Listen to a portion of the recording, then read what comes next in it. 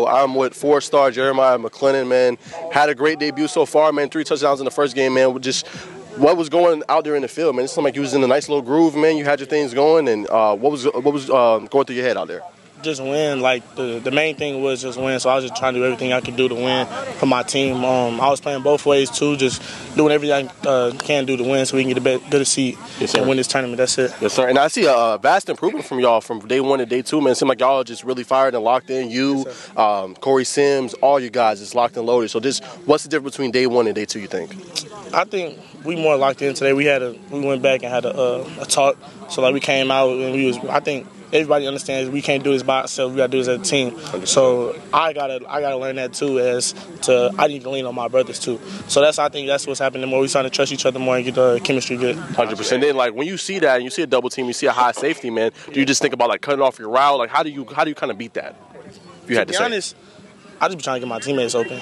Like if it's a double team, I tell my coach, Coach P, I tell him it's a double team, and he'll switch the play or something, and then I'll do something to get my teammates open, or use me as a decoy or something like that. So, or either if I'm getting the ball, then I just gotta see where safety is, see where the corner is, and then see where the linebacker is, and see how their leverage is, and then base my right off of that. Gotcha, man. And then what are you most looking forward to this upcoming season for Christian Brothers? Obviously, you guys are in Missouri. Yes, what are you most looking forward to? What are some things you want to accomplish first as a team, and then just personally as well? When our 3-peat, we can do first in CBC history win 3-peat. We like the last 2 teams, they went 2-peat, but we just went a 2-peat, and now we finna do a 3-peat. So that's really the main goal right now.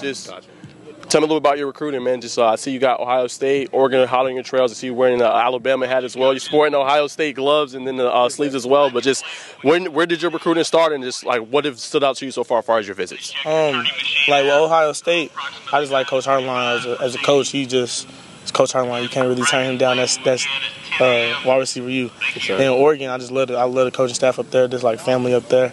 And then LSU and Mizzou, that's really like family too. LSU been my dream school for like as long as I can remember. And then you got Mizzou down there. They've been everything. I've been there like 12 times. I visit all the time. That's the hometown hero. Who do you really model your game after, man? I mean, I see different things part of your game that really stands out to me, but we got to say somebody in the leagues. Is it Justin Jefferson, somebody that, you said Ohio State's wide receiver you? Is it, Marvin Mack? Yeah, is it Marvin Harrison? Is it Jackson Smith and Jigba? Who are some guys you just model your game after?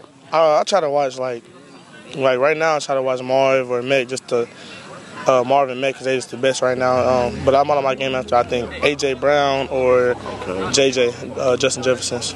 Yes, sir. Because I'm trying to get my releases like his. Okay. So them two. And if you had to say, last question, man, if you had to say right now, in your opinion, who's the best receiver in the game right now, NFL? Justin Jefferson's getting a lot of praise with that, but who you think? I'm saying Justin Jefferson, but then you got to think about it. Tyreek Hill, just because he running like a 10-1, and they can stop on a dime and change direction full speed. Like that's really hard to guard too. So it's like you would go either way. I go Justin Jefferson, just because he's just so shifty and loose. Then you got Tay Adams in there too. I know. I don't know. You got Stephon Diggs. You got Chase too. That's what I'm saying. Like, I go Jay Jettis though right now.